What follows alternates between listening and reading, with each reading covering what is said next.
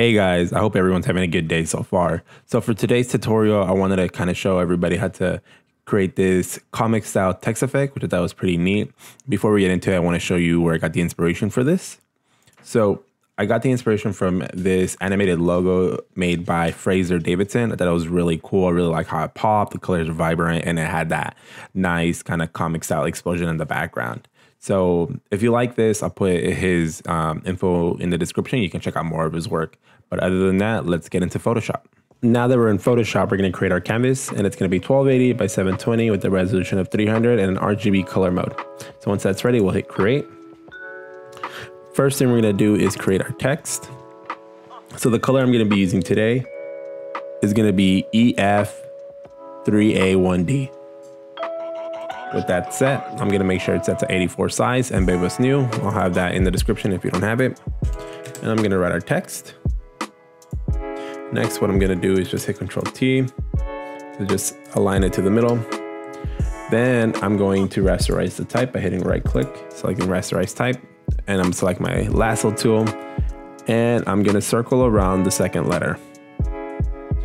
And the entire reason we're doing this is so that we could cut out every single letter individually, because once you do that, you get new layer via cut. It'll create a new layer with that letter removed now. And we're going to do that for each letter. So that'll be the O, and then the last letter. So if you get this message right here, it's just because you need to go back to the original one. As you can see, we circled nothing. So you want to make sure it's set to the original text layer. So now that it's that, so I want to show you guys that error. If that happens to you guys, you want to make sure you go back for the last one and then just circle this one.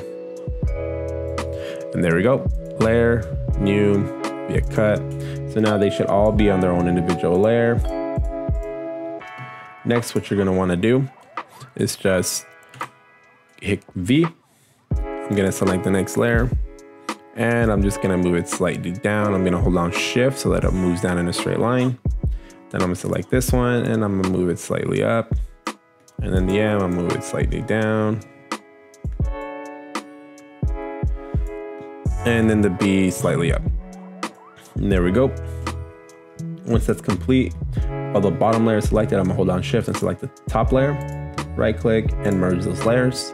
I'm gonna go to Edit, Transform, Perspective, and from the bottom left corner, I'm just gonna pull outwards, and from the top left corner, go inwards, and that'll create that effect.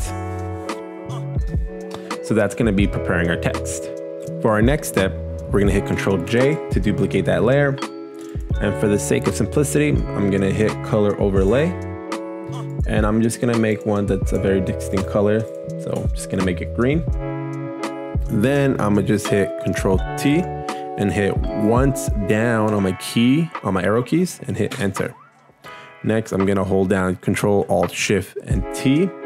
And every time I hit T, it's gonna duplicate the layer and move it 1 pixel down. And so I'm gonna do this about 30 to 40 times. So there you go. And that's gonna kind of start creating that 3D effect. And on the 40th layer, I'm gonna go all the way to the bottom on my layer panel, hold down Shift and select the first layer. And then once they're all selected, I'm gonna hit Merge Layers. So now they're all together. So that's gonna start creating our 3D effect. So now that we created the 3D layer, we're gonna be adding a checkered pattern into where the green is. So I'm gonna have a checkered pattern in the description for you guys to use for the sake of simplicity. And I'm just gonna shrink it down to where I can't see the green anymore. And once that's complete, I'm gonna hit Enter. Then I'm gonna create a gradient map to go on top of it. And this is what it's gonna allow me to change the colors.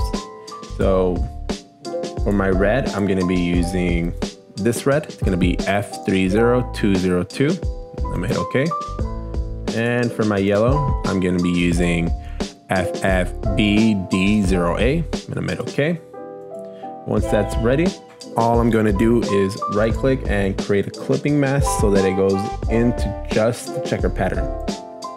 So with that created, the gradient map will still be selected. I'm gonna hold down Shift, select that checkered pattern. I'm gonna right click and merge those two layers. Then while it's still on top of that green text layer, I'm gonna right click and I'm gonna create another clipping mask. And that's what's gonna give us that checkered pattern look. And then you could obviously increase the size of the checker pattern if you want bigger check mark or bigger checkered pattern, or just shrink it and duplicate it so you have smaller ones. Up to you. So that's going to be it for this part. So now that we have the checkered pattern in the text, so we're going to be adding a stroke now. So first thing I'm going to do is this top layer right here. I'm going to create a new layer. I'm going to duplicate it by hitting Control J. And I'm going to turn it off for now. I can always just right click, make red to let me know so I don't lose it. And then I'm going to work with just these two right now. So the first thing I'm going to do is the top layer. I'm just going to give it a stroke of 10, outside positioning. And the color I'm going to be using today, it's going to be 4, A3, A23. It's going to be a dark brown. I'm going to hit OK. And now for the gradient checkered pattern, I'm going to just give it another stroke, same style, pixels of 10, positioning outside and that same brown color. And there we go. So now we have a little bit more of a deeper 3D effect going on. So now what we're going to do is add some highlights to the text. So this is where it's going to get a little bit trickier. So you're going to want to turn these off layers, and that last layer that we duplicated, we're going to start with this one. And you're going to hit Control J again so we can duplicate it one more time. So the bottom layer right here, we're going to actually change the color to white. So we're going to want it to just be all white. You're not going to see a difference right now because we still have that other layer going. So you can't see it because we have a white background. So now you're going to want to just right click and rasterize the layer style so that it's permanently white. You're going to want to turn on that red layer. And all you're going to want to do is hold down Alt and click in between so that you can create a clipping mask. You could also just do it with right click. And once that's ready, you're going to hit Control T. And you're just going to move right on your keyboard 3 times, 1, 2, 3, and down on your keyboard on your arrow keys 3 times, 1, 2, 3. So I know you can't see it right now. You'll only be able to see it once you turn on the other layers, and you can see we can start adding the highlights. And if you want bigger highlights, you just go to that clipping mask again, and you just keep moving it further down to the right and to the bottom. So I'm going to do it again, 1, 2, 3 to the right, 1, 2, 3 to the bottom. And we hit enter, and there we go. Now we have our highlights for our text. So now that we added the highlights for our text, we're gonna be adding one big stroke to kind of connect all the lines. So the only simple way to do this, I'm gonna just select that top layer, hold down Shift, select the bottom layer, and then hit Control G, and that's just gonna group everything into one group layer. Then I'm gonna double click and I'm gonna add a stroke, and it's gonna be a white stroke. It could be any color you'd want. And I'm gonna make it stroke of 20, positioning outside. And obviously right now you can't see it, so I'm gonna go to the bottom layer and I'm gonna add a solid color layer. And I'm gonna select kind of just like a darker gray so you can kind of see, and you'll now be able to see our text. So that's gonna be the main text effect. So now what we're gonna be doing is just adding background elements to go along with the look. So now that we have the text completed, we're gonna be adding some of the background elements to complete the look. So what you're gonna wanna do is go to Window, go to Shapes, and you're gonna wanna be using Legacy Shapes and More. If you don't have that in your Shapes panel, you can just go to this little hamburger and select Legacy Shapes and More, and that'll create that little folder for you. So then we're gonna be opening it and going to all Legacy Default Shapes, and we're gonna go to the bottom where it goes to Symbols. And there's 2 you can use. You can use the Starburst effect, or you could use this explosion effect, and it's gonna be up to you. So for this design, we're gonna be using the Starburst effect, just because I think it looks a little bit nicer. You're gonna wanna make sure that your shape tool is set to custom shape tool with the Starburst shape selected up here. And I'm gonna go with my mouse from my top left all the way to the top right to kind of create that shape. And there we go. I'm gonna just make sure this tab is out of the way. For the fill, I'm gonna make sure the fill is set to yellow. And there we go. Then I'm just going to hit Control T. Kind of just put it in the middle, resize it a little bit, make it a little bit bigger so you can see more of the explosion. And then I'm gonna hit enter. So to wanna make it a little bit more of your own, instead of just replicating the same shape, you could always make sure the mouse is set to direct selection tool, and you can just double click on the point and you'll move it, and it'll say, hey, this is going to turn into a regular path, continue, yes. And from here on out, you can just start moving these little points and kind of just manipulating how you want them to look. You can make them, you know, longer or shorter or pointier, however you want it to look. That way you can get your own custom look, how you want it to look for whatever project you're working on as well. So obviously there's different ways you can change it. So just wanted to give that tip. So once that's complete, we can move forward with the other background elements. All right, so our next one is, all we're gonna do is duplicate by hitting Control J on that star layer, and our fill is gonna be set to none.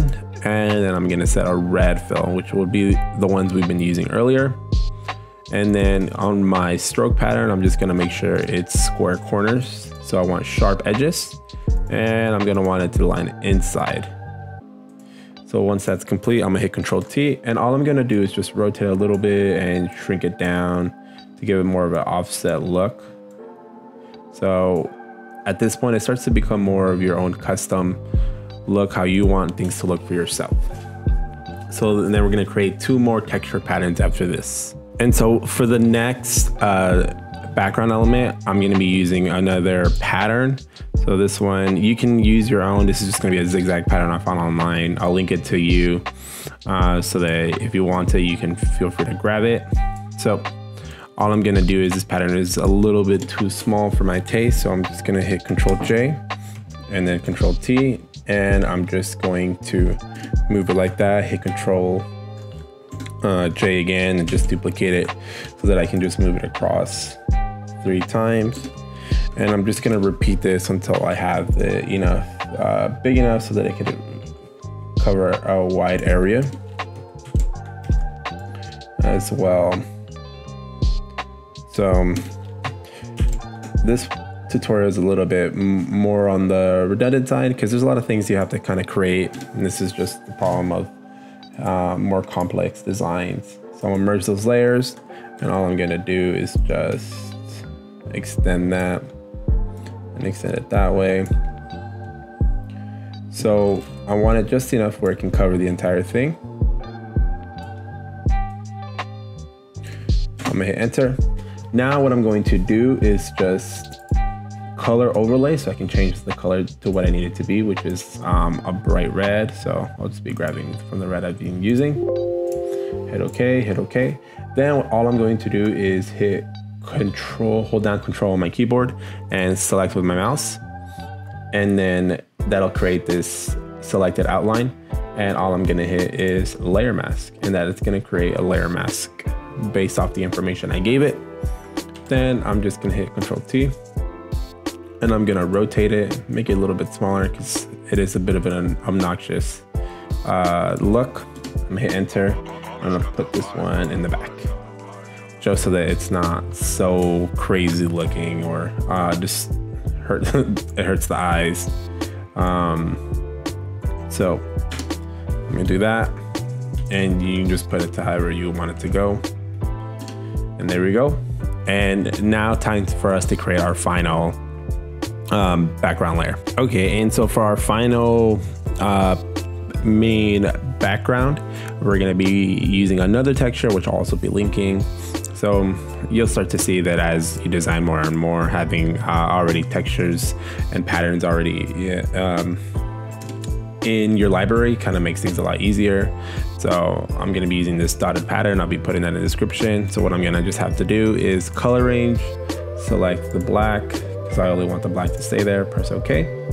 And I'm just gonna create a layer mask.